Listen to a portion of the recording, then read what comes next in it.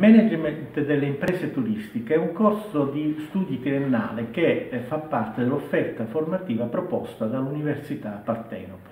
Il corso si pone l'obiettivo di formare i futuri manager delle organizzazioni che operano nel settore turistico, artistico e culturale. È un corso di laurea professionalizzante, ovvero un modo concreto per avvicinare gli studenti universitari al mondo del lavoro già al termine del triennio. Il corso nasce infatti in risposta a una crescente richiesta da parte delle imprese e delle organizzazioni del settore di personale qualificato che sia dotato delle competenze manageriali necessarie per competere nell'era del Web 2.0 e dei social media.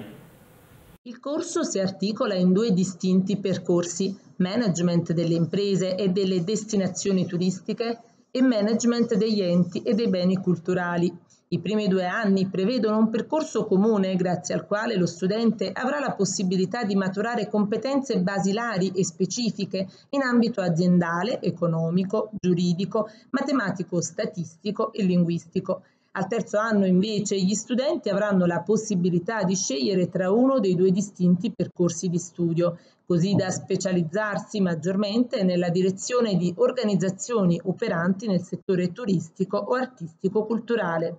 Sono sempre stato affascinato al mondo dei servizi turistici e questo corso mi ha offerto le competenze necessarie per poter lavorare nell'area manageriale del settore turistico.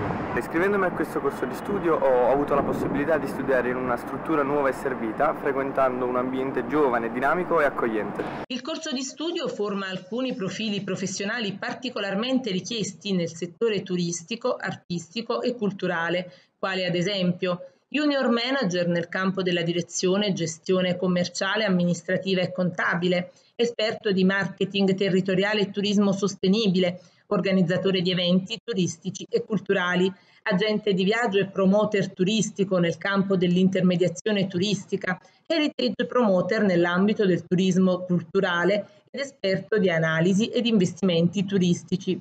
Sebbene il corso di laurea sia professionalizzante, coloro che vorranno proseguire il percorso di studi potranno iscriversi al master di primo livello in Tourism e Hospitality Management o ad uno dei corsi di laurea magistrale attivati presso il nostro Ateneo.